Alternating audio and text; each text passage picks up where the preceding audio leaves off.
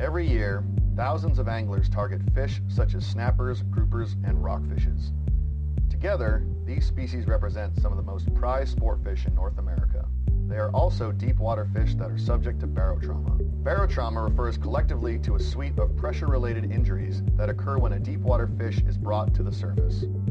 The gas in a fish's swim bladder rapidly expands and displaces other internal organs and can eventually burst.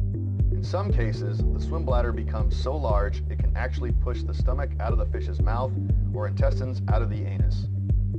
Other signs of barotrauma include raised scales, bulging eyes, or bleeding from the gills. Barotrauma can be fatal and is a major concern in the management of many deep water species.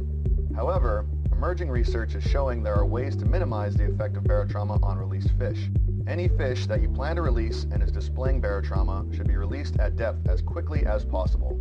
There are several common and easy-to-use fish descending devices that allow fish to return safely to depth and survive.